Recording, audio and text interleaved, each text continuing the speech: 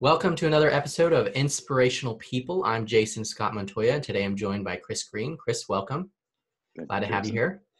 here. Chris is a co-founder and partner at Arch & Tower, a company that helps business leaders transform frustrated customers and disengaged employees into vocal advocates and loyal ambassadors under operational excellence. I recently interviewed Arch & Tower's co-founder, John Hightower, your partner, a connection facilitated by Jessica Lalley International. So thank you for joining me. Before we dive into my questions, tell me about you, your story, and what you and your company do for others. Awesome. Well, thanks for having me, Jason. It's a pleasure to be on your podcast. Arch & Tower is, as you said, a company really that partners with leaders who are trying to go kind of further faster. Yeah. And we do that through employee experience, customer experience, and operational excellence. Mm-hmm. Because of that, we tend to be able to kind of cover all across businesses, all across a person's business, because we deal with people primarily and then systems. And business is literally made up completely of people and systems. So it's been very, very fun the last few years as we kind of build this methodology, but also this business. But that's Arch & Tower. Chris, the person, I married my high school sweetheart, Katie. Yeah. I chased after her since 8th grade. She finally agreed to hang with me. And that was here in the Atlanta area? Grew up here in the Atlanta area, grew up in Gwinnett County, Lawrenceville, which was awesome. We lived about 3 miles apart. And so kind of got to watch her all through high school and then finally ask her to date me, which is awesome. Yeah. We went to the University of Georgia together. Okay. And then after college, right after college, got married. We have 4 daughters. Okay. From 6th grade down to 4 years old, which is crazy. Yeah. Well, we're not that much different. I got 5 little ones. The oldest is almost 11, and the youngest is 1.5. So. Right. All right. So yeah, three boys and 2 girls. So we got it mixed up. Yeah, that's wild. We'll have to talk about that more a little bit later. But yeah, and the person, I kind of grew up with not a strange background, but an interesting one, in that my parents just kind of let me follow my interests hard. And so I spent a lot of time as a kid playing music. Oh, okay. I played a lot of time as a kid playing soccer. I loved school, so I studied a lot. So I was this weird kind of kid who just creative and analytical. Is that the idea? Yeah. And a lot of times, when I'm kind of thinking about it, I'm like, I'm an artist, but I'm a scientific artist. Like I see art through the lens of science more than anything. And so that kind of strange upbringing has really played into even who I am as a business person, because I'm such a generalist and I love to understand a lot about a lot. Yeah. And so anyway, that upbringing has kind of led me to even maybe where we sit today, Jason. Yeah, that's cool. So how, like when you think about the business and your background, like how do they intersect in terms of, was that out of the blue, or was that kind of a natural fit? I think so. I think wherever you are, you probably got there because of an amalgamation of a lot of different experiences. And for me, I've always had a really keen interest in psychology and sociology. Never really studied them formally, but I always found myself when I was reading articles, kind of drifting toward the articles that talked about why people behave the way they behave. Yeah. And because of that, over the last 10 or 15 years, I started pursuing personality assessments and understanding the science behind them. Yeah. And then while working for a nonprofit here in town, I started a side business where I was helping individuals with their careers. Okay. But then I really wanted more to help, could I be a part of sorting out their lives, not fixing them. Never perceived it that way as much as just saying, how can you and I have a conversation where at the other side of that, maybe you're a little better than you were when we started. Yeah. And so I actually pursued that and built a little bit of a cool little business around that, which then parlayed into when we started Arch & Tower, bringing some of those relationships even into our company and just kind of scaling those up. Okay. Yeah, that's awesome. Now, I had originally met John through the leaders. I'm blanking on the name, but it was a leadership program that we went with, Life Work Leadership. Did you ever go through that, or was that before your time? Not that program. A couple other ones, but not that one. Yeah. Yeah. So that's pretty interesting. So before we, jump into my questions, talking about stories and systems and living better and working smarter and what all that means. We're in the middle of a crisis, a health crisis and an economic one that are intersecting into a complex scenario that we're all having to navigate. And there is no uncertainty. And as many experts as there are, none of us are experts in a way. So how should we be looking at this situation? And how might we respond to it in a healthy way? Yeah, wow, fantastic question. I think my favorite that sentence was that none of us are experts. So I hope you're not looking to my opinion as an expert opinion. I'll tell you a couple of things I've been thinking about. One is when you're kind of forced to stay at home, you're kind of forced to look at all the different identities that you have. And, for me, that's husband, that's father, consultant, in our business, neighbor. I'm a Christian, so I got that I'm dealing with, on this layer, but, American citizen, local citizen, all those identities tend to speak into like your worldview, and whichever one seems to be sitting at the top at that given moment. That's the one that I've been going, okay, which voice is in my head today? It feels like the American citizen is the one in my head today. And then today, but over, mid-morning when my kids are going, that's around the house, not schooling, then it's, it's father steps in for a minute. So I think I've had a lot of awesome time the last couple of weeks and couple of months almost, just thinking about, those different identities and how to, and who I want to be and help and trying to sort out some of that stuff. And really how to unify them in a way. Is that also an aspect? Yeah, maybe, maybe there is that common thread between all the identities. I worked on trying to figure some things out in my own life, 5, 6, 7, 8 years ago. And, I came up with this idea that, okay, well, I was trying to get down to what is the irreducible minimum of like Chris Green. Like, what is that thing that no matter where I go, it's still there? And the best thing I could come up with is I just want to leave people, places, and things better than I found them. And because that was kind of like, okay, in every situation I'm in, whether it be a COVID-19 crisis or just walking into a restaurant or hanging out with some friends, if I could just leave the environment better than I found it, well, what does that mean?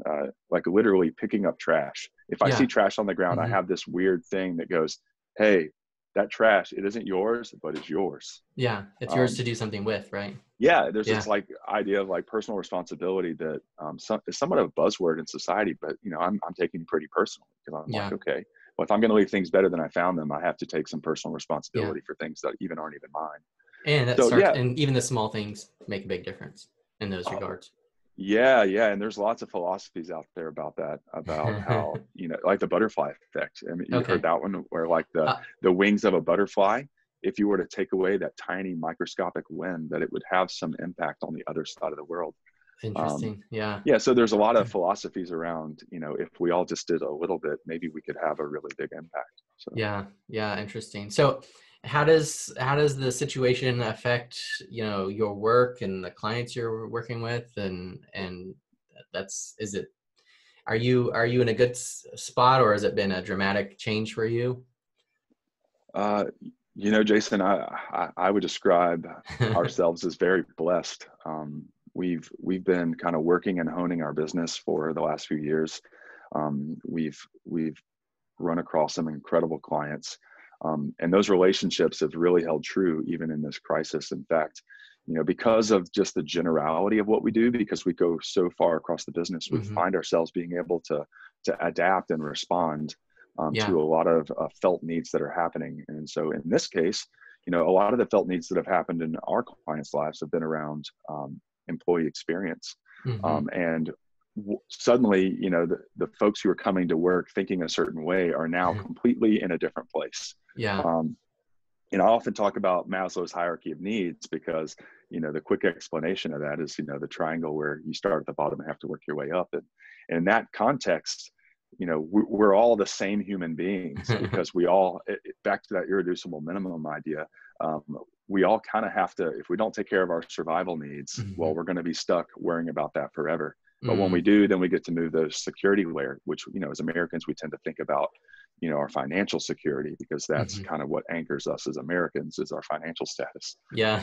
In other countries, the security layer may manifest more as physical safety. If Hmm. you think about war-torn countries, when they think about security, they're thinking about, is it safe for me to walk outside of my home? And there are populations and Yeah. areas in our country that feel that way as well. Yeah. From there, you have those relational needs. How Hmm. strong are the relationships around me, and can I build my life on the strength of those relationships? Or is it the Yeah. opposite, where those relationships aren't strong, and I'm finding myself, always having to watch my back because no one around me seems to be for me? Yeah. And then from there, you move up to those esteem, or what we call thrive layer. Like, how do I build my skills? How do I Hmm. build my career? How do I build the things that make me who I am? And ultimately, if you're Maslow, he said you want to get to self-actualization, or I think the simple way to say that is, reaching your potential. Like, what is Yeah. that perceived Living it out. potential? Living it Achievement. out, Yeah. achievement. And in the 90s, psychologists picked up his research, because Maslow published in 42 or 43, and then passed away, and then his work kind of lived on, and then Yeah. psychologists picked it back up and said, actually, we're finding there's a deeper layer that Mm. Maslow didn't discover, and that is actually, they call it transcendence, and that's Hmm. helping other people achieve their Mm. goals, and helping other people. And maybe when I was investigating, my purpose and meaning, I was sensing that in me, that I want to help other people, Yeah. leave other people better than I found them. But all that to say, in the context of this crisis, you know, at any given moment, your team or your friends or your family are differing places on that hierarchy. Some are living at the transcendence level, some are living at the thrive level, some are living at that relational level, some are living, at the security or survival level. Hmm. But what happens in a crisis like that is a lot of us almost overnight get thrust down into that security layer. And Yeah. now you got an entire population of people who are hanging out in the same concerns. And Jason, I Yeah. don't know about you, but like, this is the first time in history that I think an entire globe has been worrying about the same thing. Yeah. That's Yeah. a really, really unique thing to kind of pull the car over and think about. Hmm. That's strange. So And anyway, that security, now I think what we're starting to see is what people see as their security felt need is surfacing, and there's some tension there between the health crisis as the security, the financial security, or um, or excuse me, the health crisis in terms of the physical, like you were saying, and then the financial, the economic. So, if I'm working, I work at home. My business, I haven't been negatively affected yet in a way that means my income is going to be causing me financial problems, right? But there are a lot of people that are. So my security concern is more on the health side, because that would cause a negative effect to me.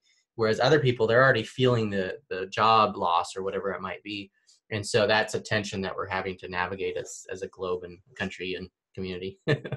yeah, well, we've had over 20 million people file for unemployment, which is, the most in our history. And Yeah. so there will be impacts downstream for all of us. And I mean, you bring up the public health and financial security or economic security. That's a really great binary that we're all kind of talking about. And if you look at Yeah. social media, that's kind of the conversation that's playing out. And it's part of my pet peeve right now, even in Yeah. my own brain, is that I want, in a complex situation, you want to oversimplify things so that you Hmm. can understand them, right? That's just how we do it as human beings. And so, you know, the public health crisis is going to affect us on the short term and long term to some extent. The economic crisis is going to affect us long term, Hmm. and less on the short term. And if you don't actually weigh both of those as very, very important, then Yeah. you're going to miss something, and you're going to be Yeah. And hurting. I So think there's a third better way that incorporates the priorities of both, but allows us to move forward in a way. And so I think through this conflict, I suspect that'll happen. But you made the comment about, the hierarchy. And one thing that I heard the other day is that the lower rungs of, the first and the second rung of that pyramid, the businesses in that space are the ones that are actually doing really well right now. mm. And it's the ones at the higher levels that are struggling. And like you said, it's because everyone, they fell down. I don't know if you're seeing that same thing or anything, but Yeah, that was an interesting insight I learned.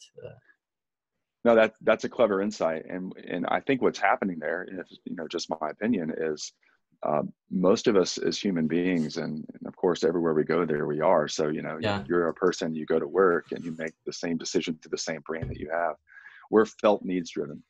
Yeah. And whatever is right in front of us is what we tend to focus on. And that's both a survival mechanism, but it's also just the way our brain works, you know? Yeah. So with that being said, you know, you talk about businesses like Zoom. I mean, we're on a Zoom call right now. Zoom is meeting a felt need in society. And so Yeah. you're going to see their stock, you know, increase. For businesses that were doing, you know, nice to haves, you Mm-hmm. know, things that are felt needs when everything is good and there's no competition for your attention, then you'll see those businesses fall. And even with the shelter in place, you know, our government called some businesses essential, which is Yeah. maybe another way of saying a felt need, Yeah. versus non-essential businesses, which is maybe another way of saying maybe not a felt need. Yeah. So yeah, you kind of see it break down on those two binaries there. Yeah, yeah, it's interesting. So, so let's kind of shift gears a little bit, and then we'll kind of incorporate some other questions into the current context. But let's talk about, you know, living better and working smarter. I think you've alluded to that a little bit in terms of what that means to you. But how do you go about that? How and does our current context change that, or does it just reinforce it? You know, it's an interesting dynamic, but this idea of living better and working smarter, what does that mean to you? Yeah, that's a really interesting question, because, you know, I feel like you're asking me about systems and some of that. So I'm an unstructured person, like Yeah, my personality trait. You yeah. know, I'm spontaneous. I like to go with the flow. And so a lot of the systems I have What's in my your life, what's your Myers-Briggs or DISC profile? I'm an ENTJ, Okay. and I feel like whoever's listening to this is going to be judging me for that. Let me Well, see. I'm an ENFP or ENFJ. I kind of flux between the two. Yeah, and my J is a little mid-range. So you're probably thinking, well, if you're a J and I'm a P, I'm more structured than you are. Um, but yeah, so I'm a little bit. I have that focus ability where when I really get onto something, I can get down to business. But I think I live most of my life kind of in this. Oh, look, squirrel.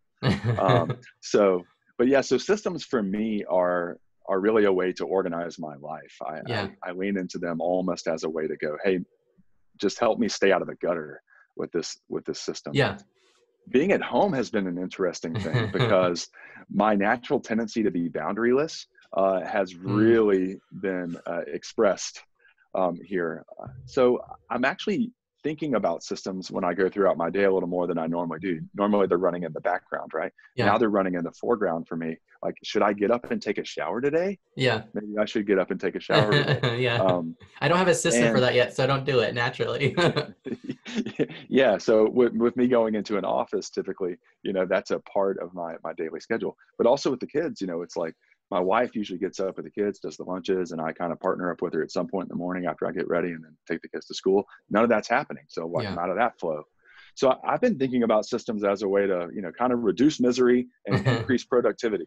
Yeah. Um, but then everything in the middle, just kind of throw it away, because I think the thing I'm worried about, and what even with my wife, and I'm trying to help monitor even in her world, is, you know, what standard are we holding us to right now? Mhm. And is not hitting that standard making us sad, Yeah. or making us feel less good? Mm, And that's why I say, you know, maybe a system should be more focused toward reducing misery. So, you know, yeah.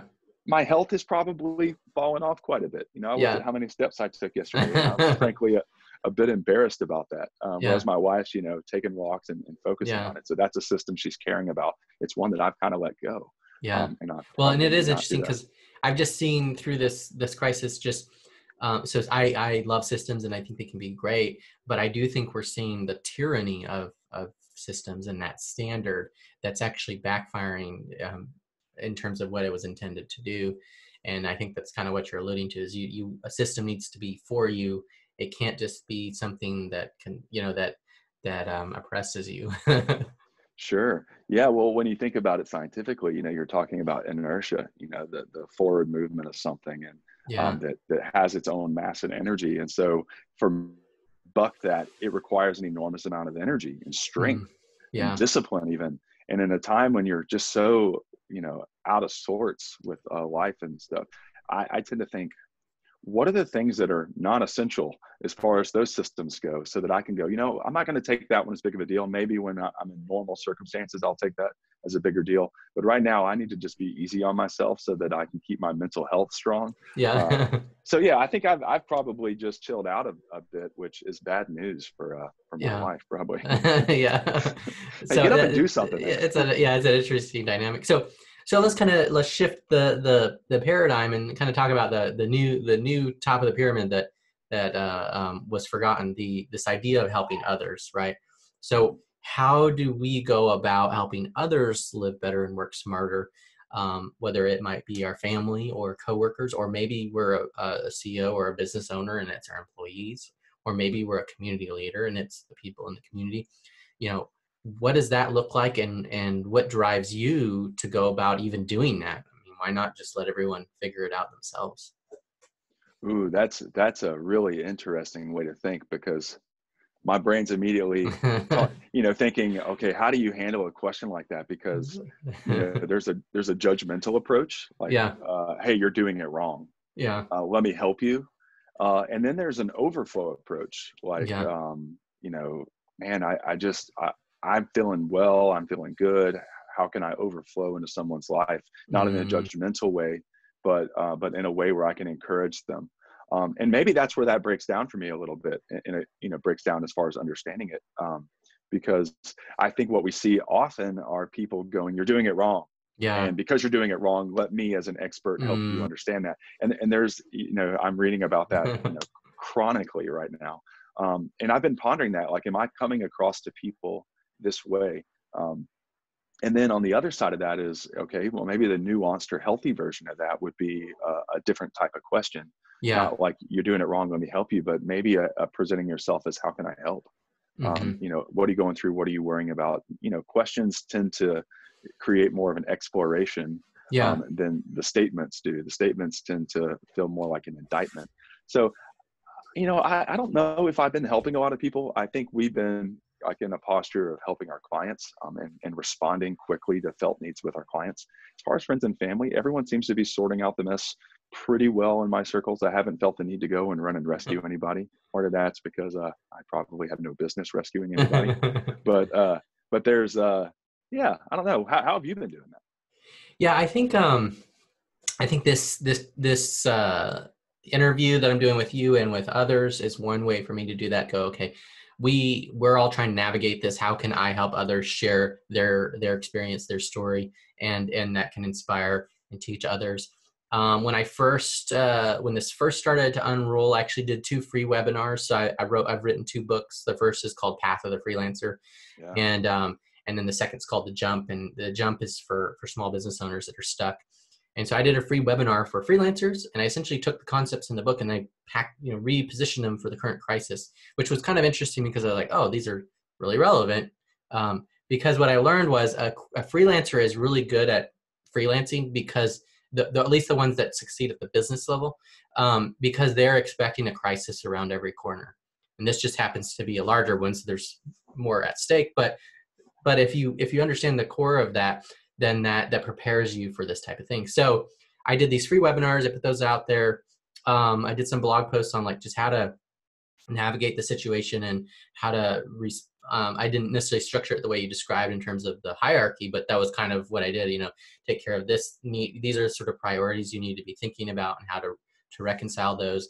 And it's interesting. I go to Gwinnett Church, which is part of the North Point.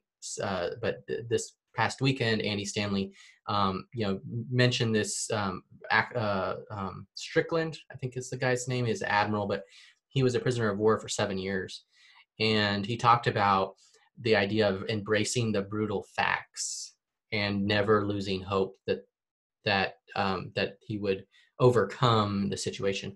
And he talked about how the people that were overly optimistic, they thought they would be free by Easter, and then 4th of July, and then Thanksgiving and Christmas, and those came and went, and Mm-hmm. they actually died of a broken heart.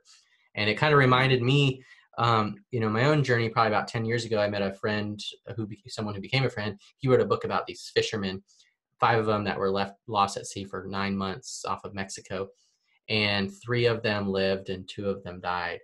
And I asked him, why did 3 live and 2 die? And the 3 that lived, they did what they could within the context they had. So they caught turtles, they drank the turtle blood, they did things that were hard. They had a Bible and they would read that to each other.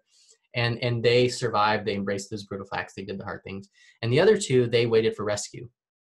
And they, the other 3 would say, hey, you need to eat something, you need to do something. They're like, no, the rescue boat's coming soon. I don't need to do that. And they eventually died because they didn't do those things. And so that's kind of a very similar thing. But it's kind of thinking about what are things that I'm good at or that I'm already doing or I've been doing. How can I do more of that? So I just sort of ramped up things that kind of fell into those 2 categories to help others. It wasn't that I was inventing something entirely new, because I think that can be challenging, especially since I am still working. So I have to figure out how to navigate that. So does that make sense? Yeah. Well, man, what a gift to the world. And by the way, I'm actually, the nonprofit I work for was North Point. So Okay. I'm very familiar with Andy and his teaching. And Yeah. I think part of the success I've had, whatever level that is in large part due to just those years at North Point and to Yeah. Andy. So a lot of gratitude toward him and the way he thinks. And he's Definitely. really helped me sort my life out. You Yeah. said something kind of interesting, and it makes me think about, how people approach, problems. And I read a book by Jordan Peterson Yeah. a few 12 Rules for months ago. Life or I Maps of Meaning? did. Well, I'm going through Maps of Meaning Okay. now, but the 12 I Rules for Life. And have you read both? I have not, but I follow his podcast, and I actually want to read Yeah. Maps of Meaning first, so I'm more interested in that one. Yeah, pack a lunch. It's a difficult read. And he's very smart, which is why I tend to listen to him. But he talks about, in his clinical practice, like how do you teach someone to overcome really big problems? And I just find it fascinating because, he talks about, you don't make the problem smaller. Like, your Yeah. role as a clinical psychologist isn't to bring someone who's hurting in and go, hey, the problem isn't big. No, it Yeah. absolutely is big. Yeah. And even if you think about COVID-19 and the crisis, the people who are trying to make it small are doing a disservice to people who are trying to heal. And so Mm-hmm. he says the way around that isn't to make the problem small, but make the strength of the person dealing with the problem large, Mm. and to start to equip people with the tools to deal with the big problems. Because if Yeah. you make it small, the tsunami will take them over. But if you make them strong, they can stand strong when the tsunami hits them. So it's Mm. not about cowering away from your problems, but actually strengthening yourself to walk through them. Yeah. And I kind of heard that in even what you were talking about. And congratulations Yeah. on writing 2 books. I don't think I'll ever accomplish Well, anything maybe like current that. version you, but maybe future you will. Yeah, yeah. I don't know, maybe going back to that unstructured thing, I'll have to see if I can Yeah, pull I know. myself together. You know Simon Sinek is.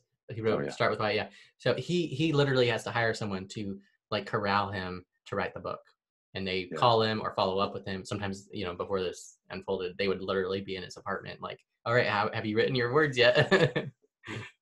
Yep. I think that would be my tactic right there. So yeah, So, awesome. so you mentioned, a little bit of story there. So let's talk about stories and narratives.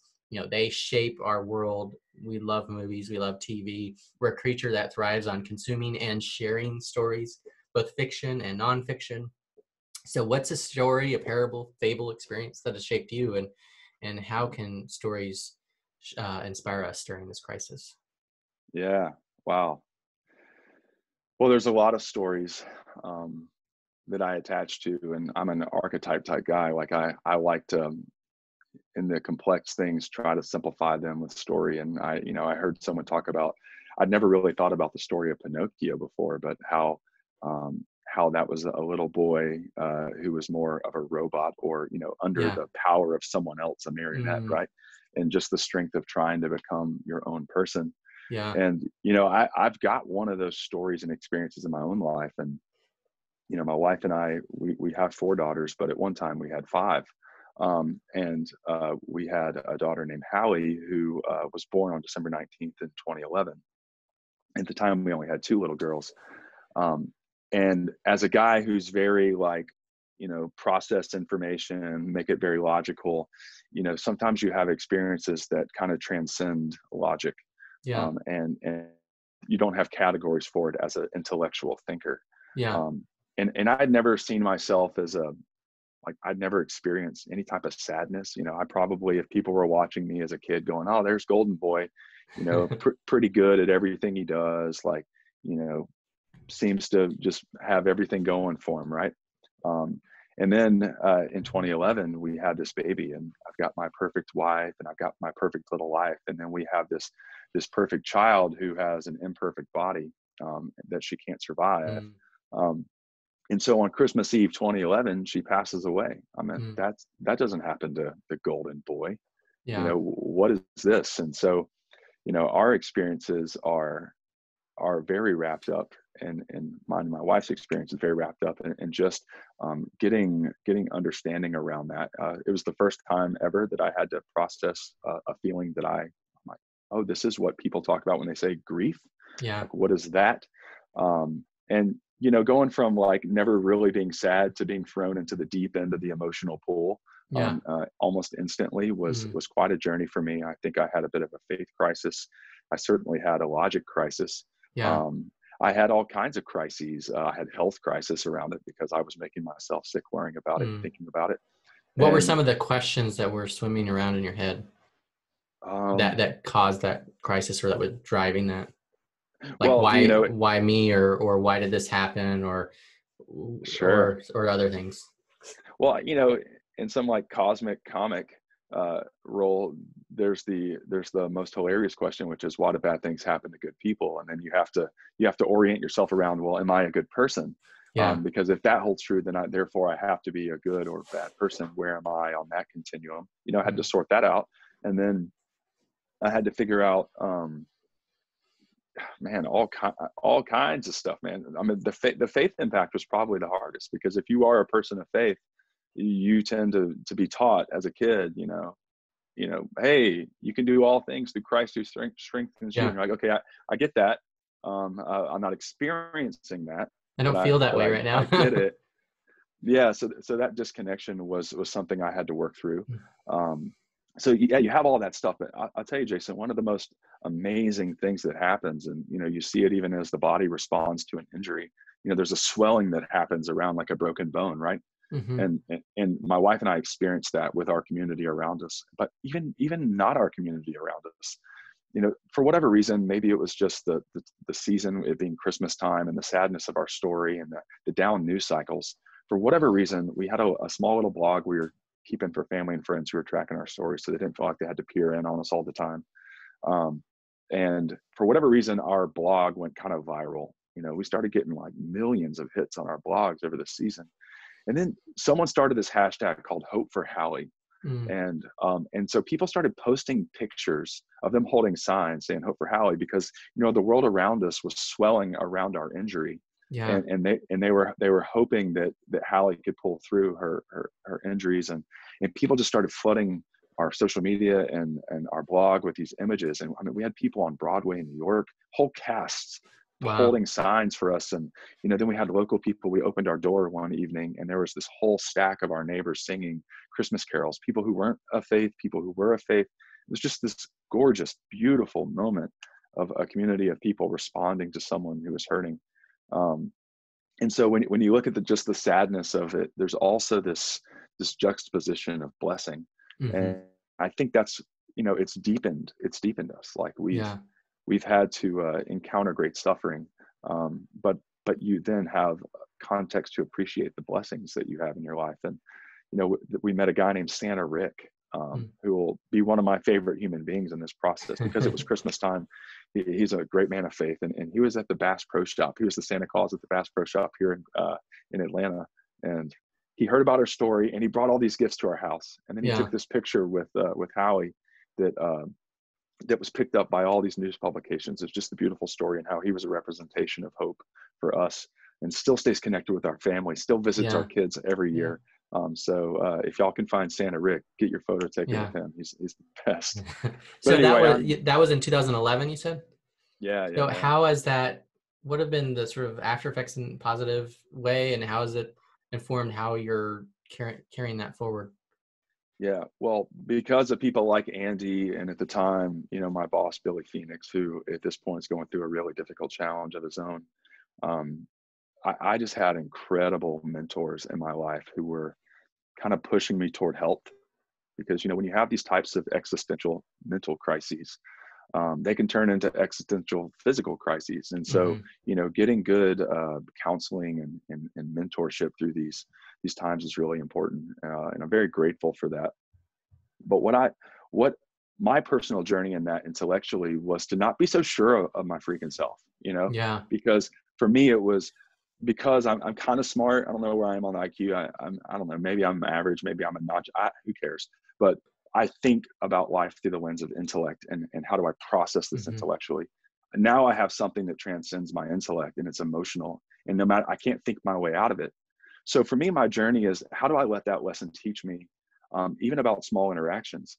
Hmm. Because I tend to walk into an interaction having already figured it out in my head, which Yeah. makes me arrogant. It makes Yeah. me, like overly confident in all Yeah. things I've been accused of being all throughout Yeah. my life, even to this day. And there's moments where that like part of me roars its head, and I got to kind of pull it back. Hmm. Um, so I'd say that the most applicable and practical lesson that I'm learning on a day-to-day basis, other than honoring Hallie and her memory and the strength that she had, I mean, who gets to live 4.5 days and have the impact that she got Yeah. to have? I mean, that's impressive. Yeah, Um, but I do think that humility is important, and to go back to Jordan Peterson, he made a comment in one of his videos. He said, if you if you look at someone who's like a Nazi or a concentration camp guard, and you can't see yourself in them, then you don't know yourself. And this yeah, idea that we all have that potential for good, but we also have the potential for ill and evil and bad, and so we have to be willing to go, I could be wrong. I could be in the wrong. I could have done something wrong, here. And yeah, it's not an easy thing to embrace that, even when you want to embrace it. yeah.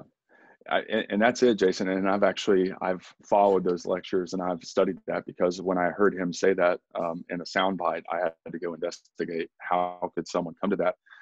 And it also allowed me to position myself from a place, as you said, of humility, and go, no, in fact, I think one of his lines, even on the Joe Rogan podcast, was, hey, the Nazi is you.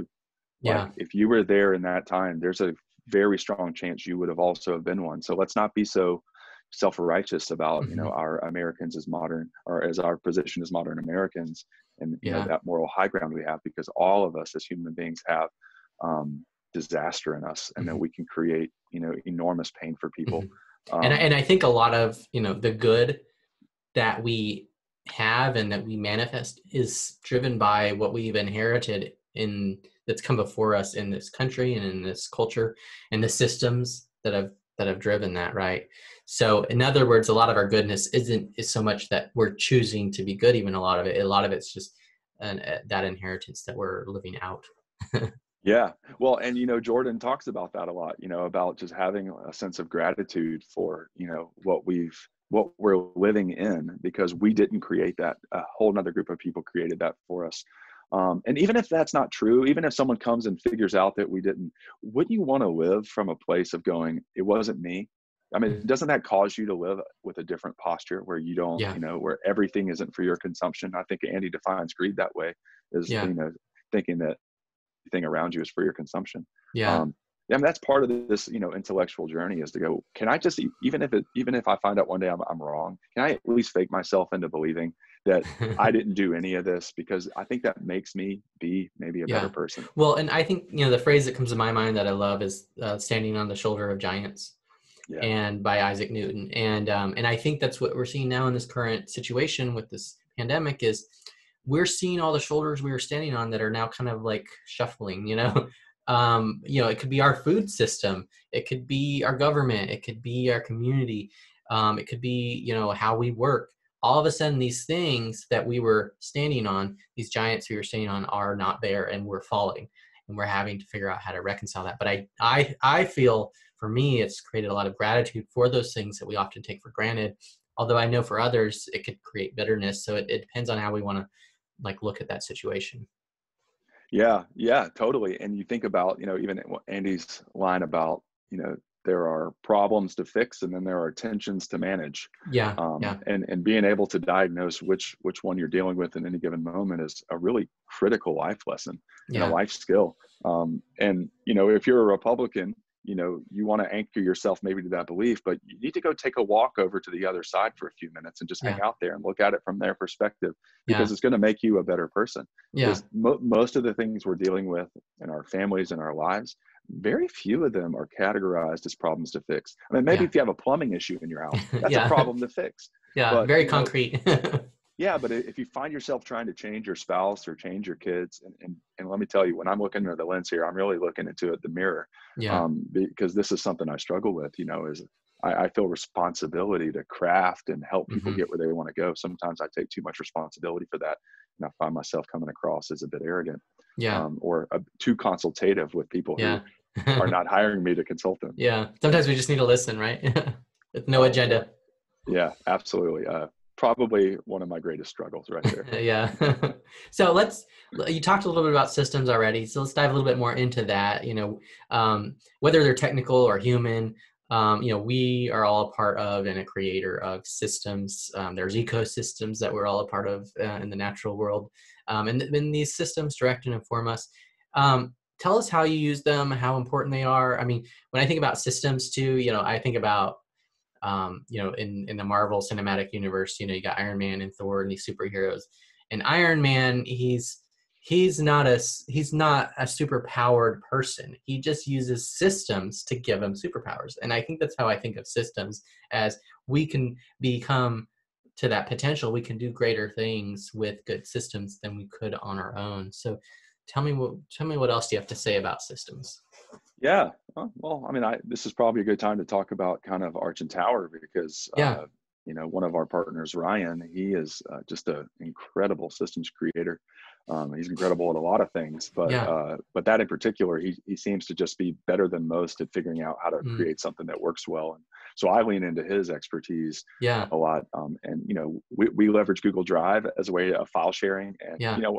I was a slow adopter to that because it was something new to understand. Change. Yeah, if you study the brain like I do, it's like most of those things that we get into the rhythm of doing, we do because our brain's trying to conserve calories, and it wants to get good at a few things so that it can turn off and Yeah. go into autopilot to conserve calories. And so it took me a while to get that system into the autopilot mode. Yeah. But now, like, if you were to take Google Drive away from me, and I think John may have mentioned, our company was acquired late last year, and they're on a whole different set of systems than we are. And we Yeah. came in kicking and screaming about, please let us keep our system. Can we just be this island in the company? Do And our they own were like, thing. yeah, and they were totally cool. And so, I'm a slow adopter to a system, but when I get in it, it's like my blankie, and you can't take it away from me. Yeah. So Google Drive is a really important system for me. I love Adobe Suite. Again, we Okay. talked Yeah. at the very beginning. I'm sure you're all about that, Jason. At the very beginning, we talked about kind of art and science, and so, like, I tend to create these things, these visual things that are more scientific. I love drawing pretty Venn diagrams, not just like Okay. Yeah. like I want to make Visual. it pretty with some shadows and depth. And Yeah. so, like, it's a scientific expression of something Yeah. artistic. So I use Adobe Suite. I love those systems. But if I fly up to like 30,000 feet and look down, I hate doing things twice.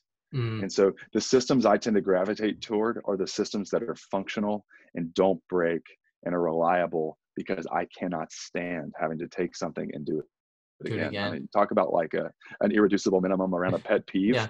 I wonder how you've gotten through life, because that's kind of how life is. Yeah, and Facing maybe the same lessons over and over. it is, and maybe I've gotten to it as a survival mechanism of Yeah. not categorizing that same problem that I'm As the having same thing. as the same problem. Maybe, oh, that's different. No, it's okay, it's different. So Yeah, I but would I do agree. take myself a It's lot. almost like the things, and I would say it's probably even more so the preventable things that you have to do again. Like Yeah. sometimes you have to do it again because, like you get your tire changed and then you run over a nail. Okay, you run over a nail. Oh But, man. Yeah. but, if it was something preventable, like I hit the curb and I'm the one that caused it, it's a little different. Yeah. And I'm pretty easy on myself, and that's Okay. probably another one of my flaws. And I think that is is more of a, not a moral decision as much as a personality wiring. You know, I'm just a little more risk tolerant than most. Okay. And Yeah. I think one of the backsides of that risk tolerance is that, that I tend not to have a lot of regrets about stuff. So if I hit the curb, I'm like, well, it was my time to hit the curb. You know, Yeah. I don't really cry about it that much, whereas other people may beat themselves up about the expense it cost the family or Oh, themselves. yeah. So, yeah. Yeah, that's funny. So, I want to kind of wrap things up here. We talked a lot about systems and stories and living better and working smarter.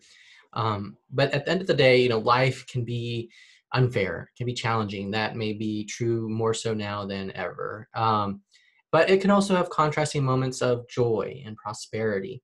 So as people traverse this journey of life, what are your words of wisdom that you'd like to share with them to help them through this journey, especially now? Wow. Well, it's humbling that you even ask a guy like me to share anything.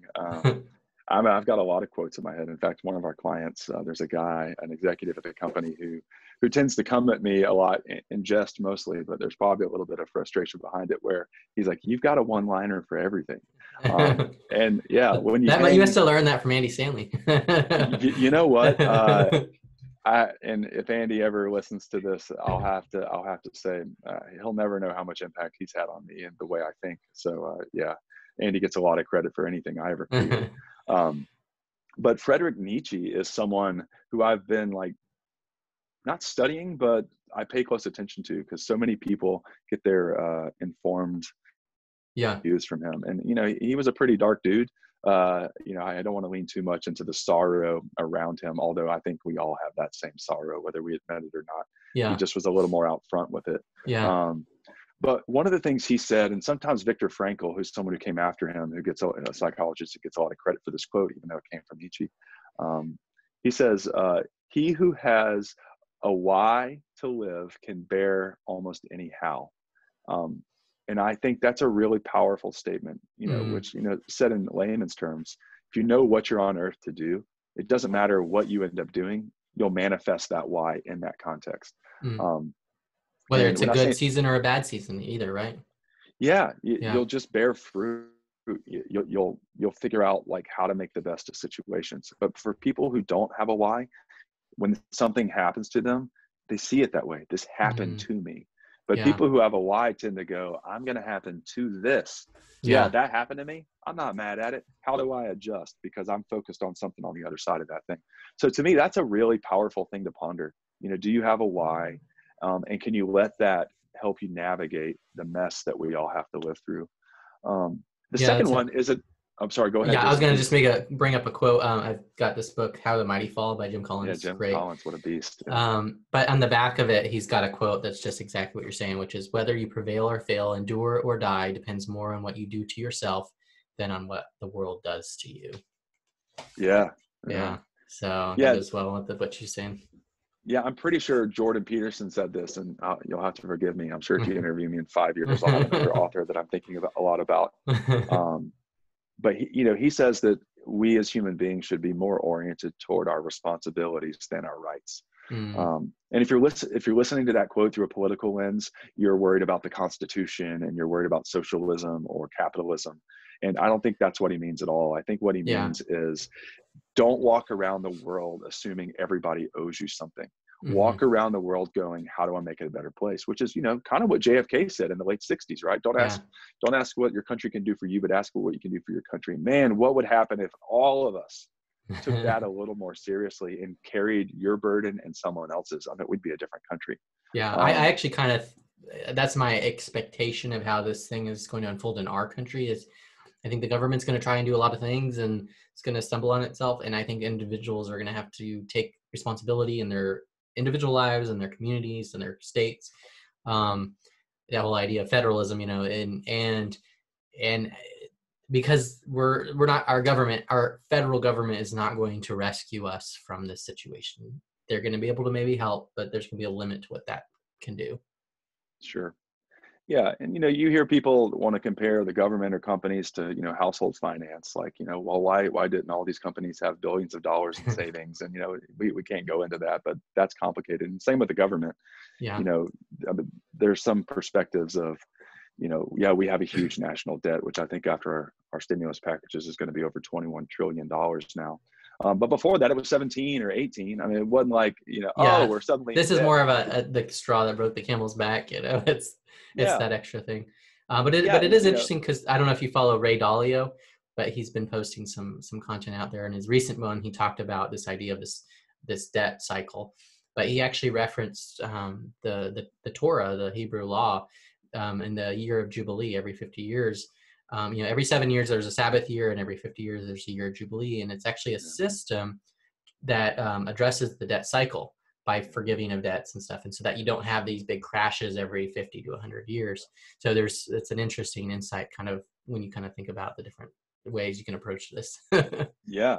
Well, if you can think about the American economy as household finance just for a moment, which is already a bad connection, you think about if you can run your debt down, you do that so that when you need to go into debt, you have the margin to do that, right? Yeah. If you're living at your cap and then you have a crisis, then you have an existential moment, right? Yes. Yeah. But if you can drive your debt down and then you go into crisis, you have the margin to get in, which is, what most people think, Yeah. even though But I think what that is comes, money? yeah, I I think don't that comes know. back to the humility thing that you mentioned earlier is we have to expect and understand that we will need help at some point, right?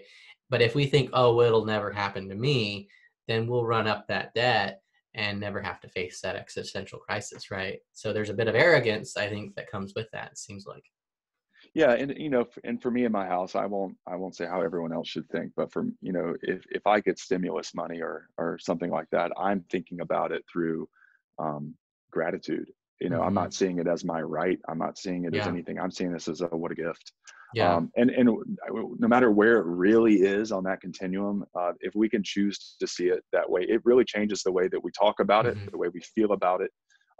And we all think we're so smart, but ultimately we're driven by our thoughts. And if we just change our thoughts, you really can change your And our behaviors. vocabulary shapes a lot of our behavior as well. Yeah. Yeah. So, second quote I just want to share really quickly that I've really been thinking about is another Nietzsche quote, and it says, "There are no facts, only interpretations." Mm. And for me, that's one that I try to internalize because I'm a facts guy. Give me the facts. Don't Yeah. give me your emotional opinion Okay. on that. So, But everything and this has is to be interpreted, is what you're saying.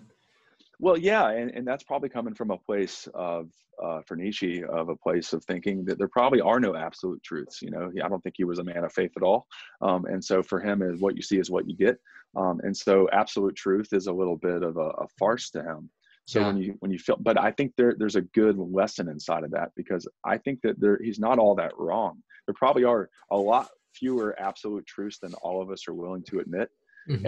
and if you can own that, or at least suspend your thinking to live in that thought for a minute, then all the stuff that you're hunkering down on and really fighting for, maybe you should chill out a little bit, Yeah. because all I have to do is give you a different set of experiences, a different childhood, a different set of parents, maybe a different geographical location or a different country, and I'm pretty sure you would feel far differently than Yeah. you do today. And if that's true, then Jason, why is it so hard for us to pry our fingers off our worldview? Like, why? I mean, that's something that really is grating on my own soul as I go, Yeah. why is it so hard for me to pry my fingers off my worldview if that were true? Anyway, I don't know Yeah. how you To would be able to respond let to that that, but go. Yeah. I think a lot of that's because when you get to that core of what we believe in our identity, it's very vulnerable. We're very naked to shed that thing and then be left bare to whatever it is that's out there. yeah. And it might be kind of like what you said, a bit of a security blanket to some degree, um, that we're unwilling or unable to sort of stand in the heat or stand in the fire of what that entails. Yeah. Yeah. Yeah. Profound. Yeah. Yeah, that's what's come to mind. So anything that you wanted to share that we didn't get to in the discussion so far? I think we covered some fun. I'm satisfied. Thank you. Well, that's great. Cool. Well, thank you for sharing your insights. How can people connect with you? What are you up to? If people want to work with you, what give us the download on that. Yeah, well, if anybody wants to work with me after that mess, then that's great. Now, archandtower.com is our website. You can reach me at Yeah. chris@archandtower.com. Uh, yeah, and we just love meeting people. We have clients um, who don't even need business work as much as just personal work. And we find ourselves having similar conversations that you and I just had that helps people kind of sort out, them versus their business. And we do that with some founders actually Yeah. right now, people who have created something really magnificent, but at some point in their scale, they have a hard time figuring out which, uh, is this business me? Am I the business? And where are the boundaries between those two? I mean, we've done stuff all the way from that for small business owners, all the way up to working with huge, 10+ billion-dollar companies. So, and we find that most people know where they want to go. They just need a guide to help them navigate the side streets, Yeah. because that's where people tend to get lost, right? They Yeah. know the Or interstates distracted. to take. Yeah, they know the interstate to take. There's a wreck on the interstate, and they don't know the side streets on how to get around that wreck. And so that's really where our company tends to help people. Is we just have the knowledge and experiences, and if we don't, we find them to help Yeah. leaders get where they want to go. Pretty simple. Yeah. That's awesome. Well, thank you so much for sharing. Are you on, I assume you're on LinkedIn. The website's archandtower.com, right? Yep, I think all I of have it that's right. Yeah, true. yeah. I'll put Yeah, links yeah. on the post so people can check that out. Any other links? Yeah, any other social channels? Are you on Twitter or anything else like that? Not on Twitter. Funny place to be. We Yeah. do have a resource called needtolead.com, which is cool, where we've packaged up some of our closest hospitality and service excellence friends, like Horst Schulze from the Ritz-Carlton and Jason Okay. Young. Yeah. And so you can check out needtolead.com if you want to just kind of peruse around some other Okay. types of Yeah, I'll learning, put that on. masterclass style. Yeah. Yeah. All right. Well, sounds good. Thank you so much. Thank you, Jason. I appreciated being here. Good conversation. Thank you.